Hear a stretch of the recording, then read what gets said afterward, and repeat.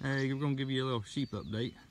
This is where we had them about 2.5 weeks ago. Look how lush green it is. It's coming back all nice and fertile. This is where we just moved them from yesterday. Look at that. All that's consumed. Everything, not just things they wanted to eat. They ate everything. Weeds, the forbs, plantain, whatever. They ate it all. So what we're doing is we're utilizing this space right here outside our fence. This is the right of way. All we do is bush hog it or mow it for hay. We're utilizing it to graze animals right now until grass starts perking up in the pasture.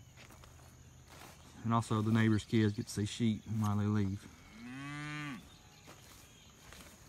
And we got them moved over here. This is probably the last move along this road, and we got to hop them off somewhere else. Let's see them.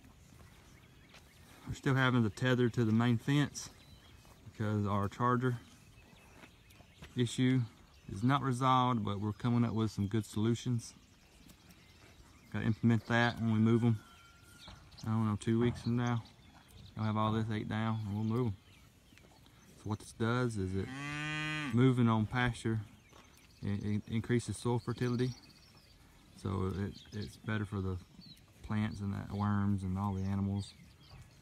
Plants that grow are more nutritious. Spreads out their manure, and then also moving them breaks the parasite cycle.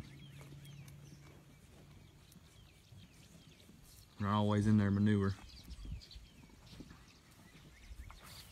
Yeah, there you have it. Have a good day.